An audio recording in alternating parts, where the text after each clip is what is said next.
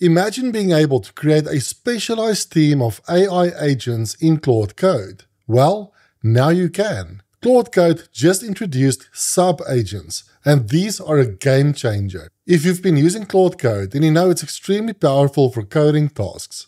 But here's the thing.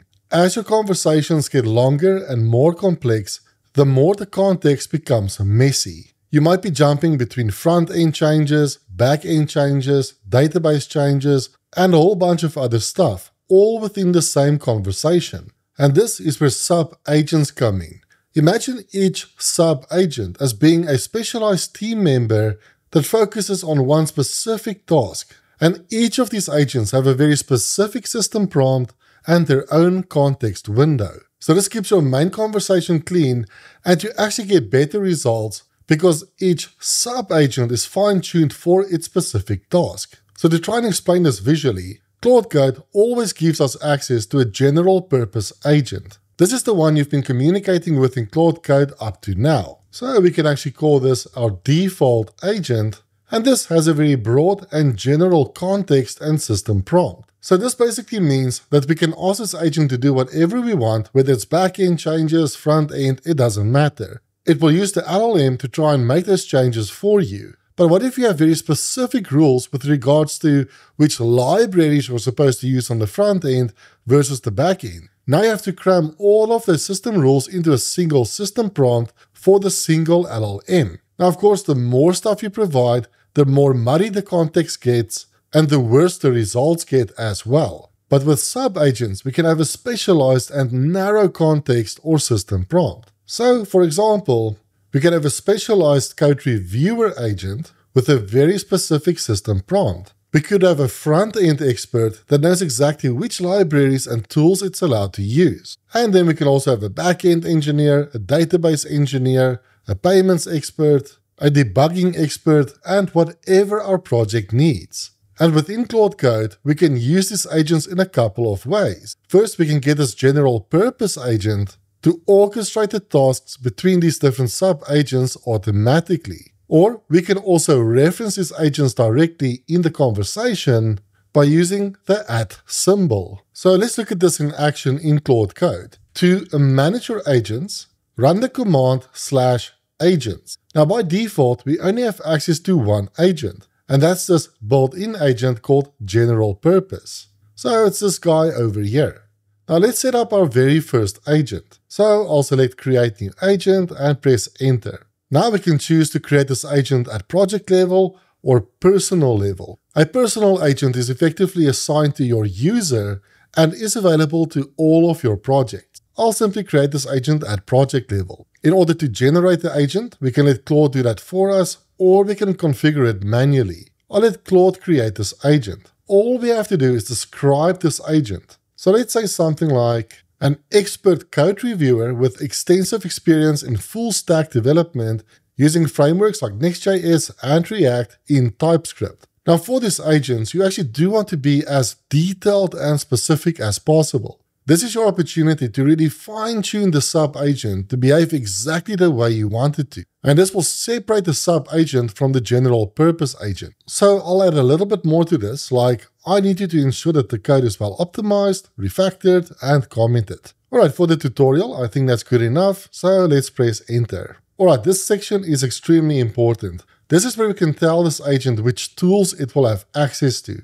By default, everything is enabled. In other words, it can read files, edit files, execute commands, and access MCP tools. We can also go to advanced options to see a more detailed list of all the tools that are available. Now, I don't want this code reviewer agent to make any changes, so I'm actually going to press enter to deselect all tools, and a code reviewer should only be able to view files, so I'll select read only tools. Then let's click on continue. Now we can select the model that's available to this agent. We can inherit the model from the parent agent, which is the general purpose agent, and by default this will be Sonnet, or we can use Haiku, which is a super cheap and fast model for easier tasks.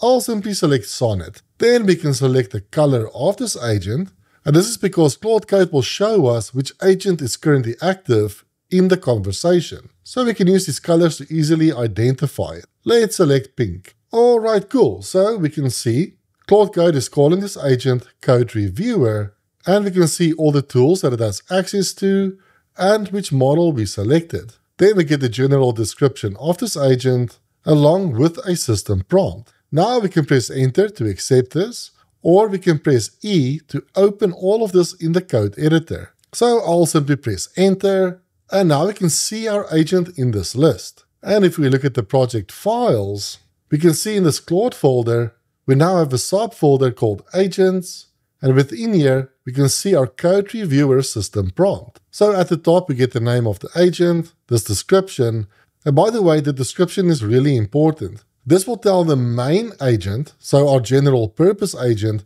when to use the sub-agent. So if you want the main agent to always use the sub-agent, what you can do is change this description to say something like, always use this agent. So I'm just going to remove that. And now if we have a look at the system prompt, we can see exactly what Claude came up with. So I'll just assume everything is fine and close this file. Now let's go back to the main chat by pressing escape. And now let's give this a spin. And just to give you some context on what this project actually does, in my previous video, we used Claude Code to build this budget tracking app from scratch. So if you would like to learn how to build projects from scratch using Claude Code, then definitely check out that video. So let's say we wanted our code reviewer to review all the code related to adding transactions. We can access that agent in a couple of ways. First, we can simply tell the main agent to use that sub-agent to do the review. So let's say, please use the code reviewer agent to review all the code related to adding transactions. Let's run this. And this is what I was referring to. We can now see in pink that the code reviewer agent was called. So at this point, our main agent handed this task over to our code review agent. So it's kind of saying, hey, the user wants you to review the transaction process. So go and do your thing and I'll wait for you to complete. Afterwards, our code reviewer will formulate a response and then pass that back to the general purpose agent. And the general purpose agent will then decide what to do next. The code review was completed, and the analysis reveals that while your transaction management code has a solid foundation, there are several critical areas that need immediate attention. So we're missing things like input validation on the API routes. Well, that's massive. We've got a performance anti-pattern. That's interesting.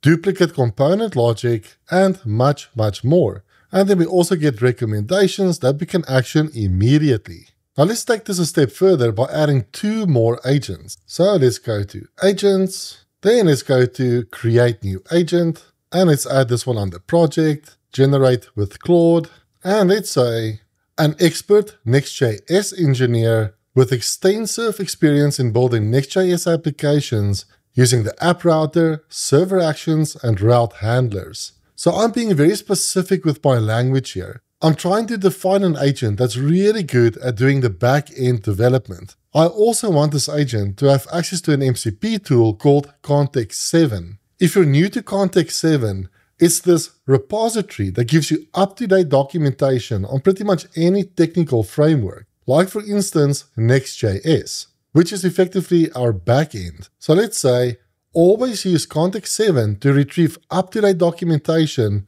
when implementing new features. And I'll also add focus on the backend logic and libraries of the application only. Let's press enter. And I'm adding that last bit because we are going to create a front-end expert in a minute. And then for the tool calls, we actually want this agent to be able to do all of this. So let's continue. We'll use Sonnet. And for the backend, I'll just use Red. And that should be it. Now we have this Next.js backend engineer. And let's create one for the front end as well. So let's select project, generate with Claude, and then let's say an expert front-end engineer with extensive experience in React, Tailwind, and ShadCN. And we'll also give this agent access to Context7. So let's say always use Context7 to retrieve up-to-date information on the libraries and frameworks before implementing new features. Then focus on the front-end libraries and logic only. Let's send this. And we also want to give it access to all tools. So we'll press continue. Let's select Sonnet. And for the color, let's go with purple. And let's press enter.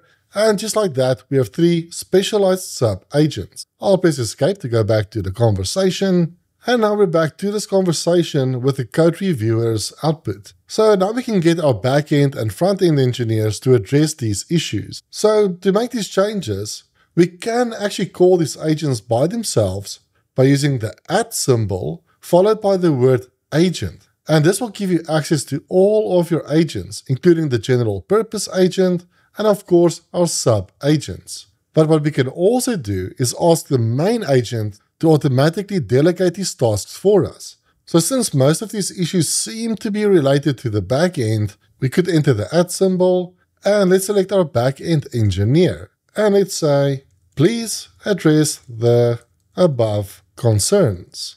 Now in a minute, I will show you how to get that main agent to orchestrate the tasks between different sub-agents. But I wanted to show you how you can tag an agent yourself. So of course we can see that our backend agent was indeed invoked, and it wants to use the MCP server, so it is following that instruction. I'll just say yes, and yes again.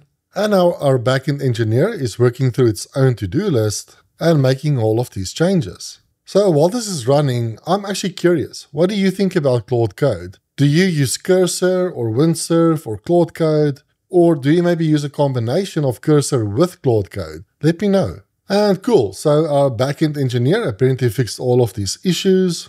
And when I switch back to the app, everything still seems to be working. But since it simply refactored the code, I doubt there's anything exciting that we'll really see on the front end.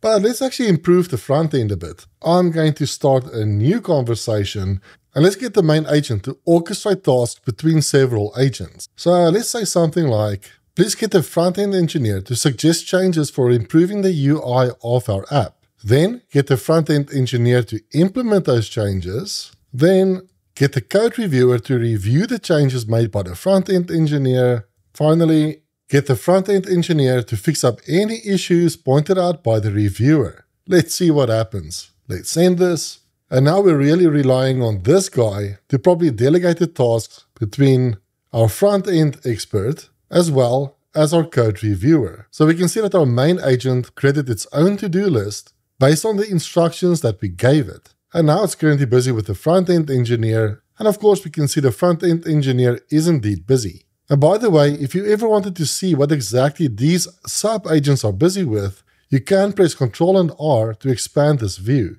Okay, here we go. So we can see the front-end specialist now completed its changes. And now the code review sub-agent is having a look at those changes. And now that the code review is done, the main agent handed the task over to the front-end engineer, which is now busy implementing those fixes. And of course, we can see the front-end sub-agent is now busy. And there we go. The front-end engineer just completed its work as well. And if we swap back to the app, the changes might seem subtle, but this is actually a very big improvement. When we load the page, we actually have some animations, we have proper icons now, and we have these subtle animations when we hover over these cards.